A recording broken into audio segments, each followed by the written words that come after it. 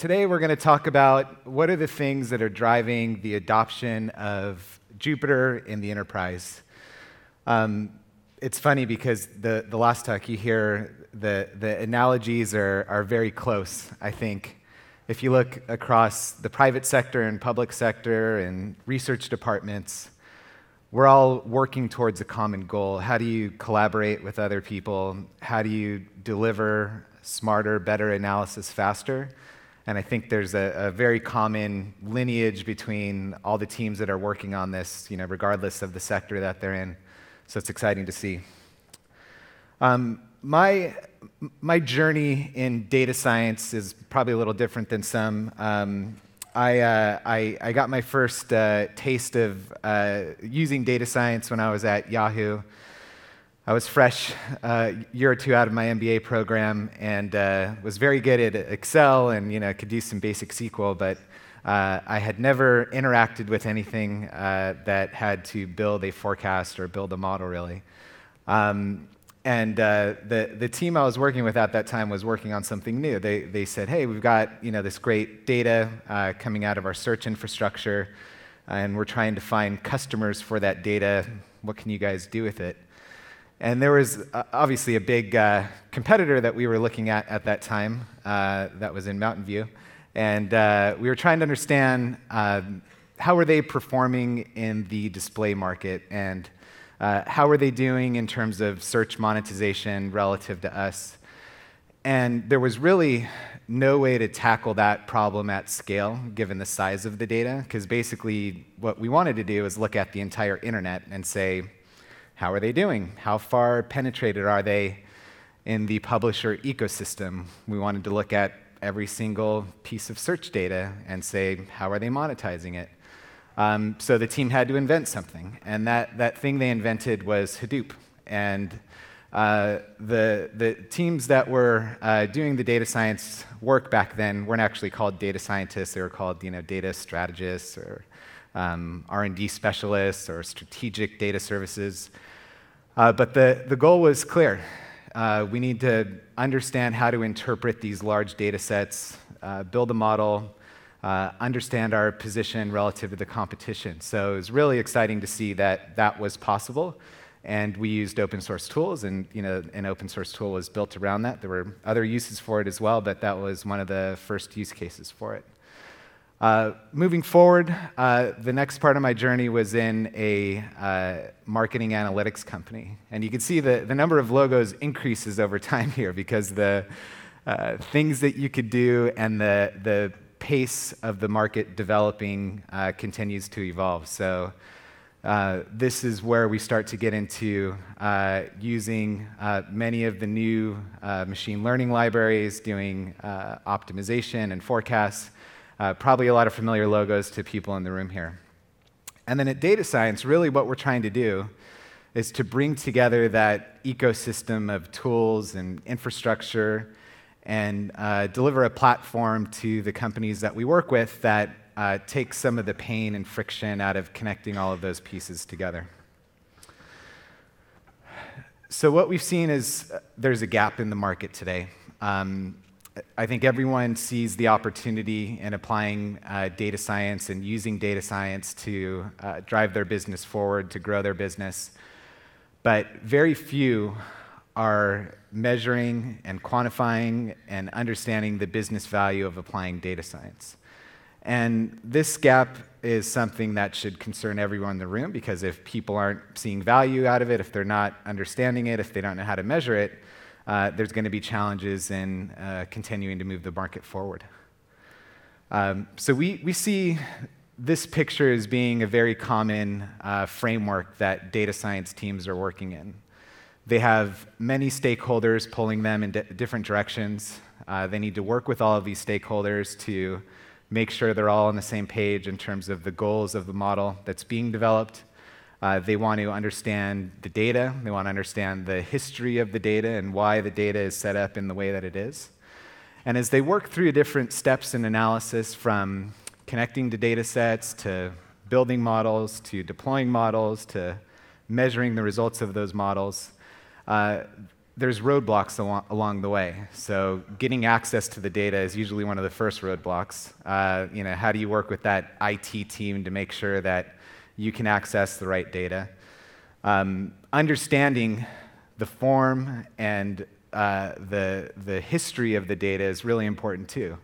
Many times, a data platform or a data infrastructure will be set up without any input of the data science team. So what you end up with is a lot of rework, a lot of manual intervention to get the data in a place where it's actually usable by the data science team. So let's move forward here to what are the things that are driving this broad adoption of Jupyter. I think the poster session the first night was really interesting because you got to see all of these different teams that are working on really interesting challenges and applying Jupyter to solve those challenges. What we've seen is that there is a common link now. Every industry is focused on data science. Everyone's building out a team. And the role of a data scientist and a data science team has really changed. And this is a fairly recent change where they may have been an R&D function, they may have been doing back office work, they may have been doing more of a research-focused outputs, but now what they do is directly impacting the entire business. So teams in HR, teams in finance, teams in marketing are directly using and directly applying the outputs of the data science team. And there's no longer this distinction between, this is a data science project where we'll get a piece of analysis. The output of the data science team is now driving every interaction that business has with their consumers and partners that they work with. The second one, I think, there's a reason here why I was talking to Fernando that more people showed up than they expected to this conference, and the conference exists now. So Jupyter is growing. It's growing faster. We built a tool to do some analysis on the open source repos and some of the activity around those and use it internally. And it's actually available if anyone wants to check it out. It's on our website, datascience.com/trends. And this is just a little snapshot of that to say, okay, well, how are people using Jupyter and how is the growth of Jupyter? And you could see this rapid, steady, continuing growth of Jupyter. You shift over to understanding the ecosystem of packages around Jupyter as well. And the trend is very clear. Even in the last year, we're seeing tremendous growth. So it's exciting to see the community's growth, the community's involvement, and the continued innovation around the Jupyter ecosystem. It's becoming the tool of choice. We're seeing this at the customers that we work with. They're requiring Python. They need Python to be a core use case for their team. They're using Jupyter extensively. They're using it in very innovative ways. And this shift to Python and open source and Jupyter, we see it continuing. So in these last few years in rolling out our platform and working with various teams, we definitely have seen some common themes across these high-performing teams. So what are they doing? How are they actually applying data science, applying these tools in ways that are delivering successfully on the promise of data science and driving impact at the business? So this would be the first. So the disconnect between a data science team and an engineering team shouldn't exist. They should be tied at the hip. They should be twins. They should be aligned on the common set of tools, the common set of development best practices to ensure that when you get to the end result of what the data science team has produced, which is typically some type of model that can be used within the organization, that it doesn't require a whole series of steps after that to actually move through the pipeline of production systems. So if those teams are coordinated, if they're working hand in hand, if they have alignment on what tools to use, the process around development, some people call it DevOps for data science. Data ops is also a term that's been thrown around. But this idea that engineering and data science are becoming more intertwined and need to be working more closely together.